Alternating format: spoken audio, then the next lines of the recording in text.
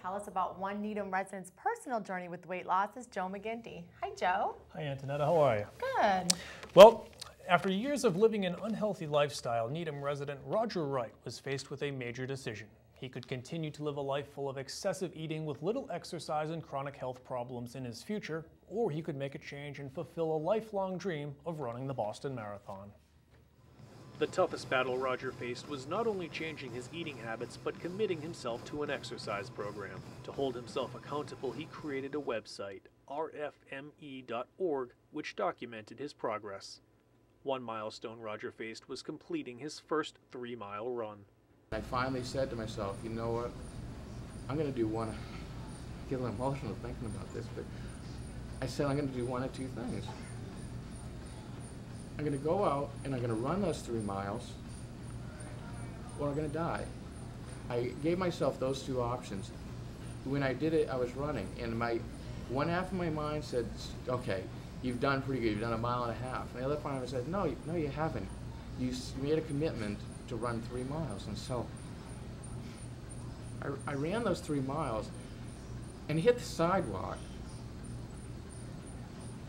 It was the greatest feeling in the world. Roger's decision to change his lifestyle was not only a matter of improving his health, it allowed him to achieve his goal of running the Boston Marathon. It also allowed him to raise money for a very special cause.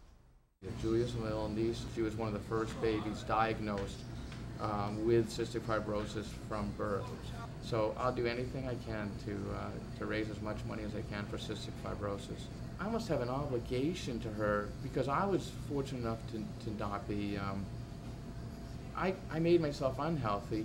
She would want nothing more than to be healthy, and so I kept that in the back of my mind the whole time. When I ran, I would think, okay, it's going to put a smile on her face when I finally cross the finish line. Through determination and setting goals for himself, Roger lost over 100 pounds in 10 months and was able to complete the Boston Marathon in 4 hours and 45 minutes while raising money for cystic fibrosis. Are you afraid that you will put the weight back on? Absolutely.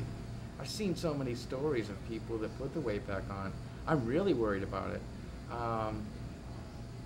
But you know what? I know I'm not going to put it back on as long as I continue to work out. For more information on Roger and his story, you can visit his website at rfme.org. Reporting for the Needham Channel News, I'm Joe McGinty.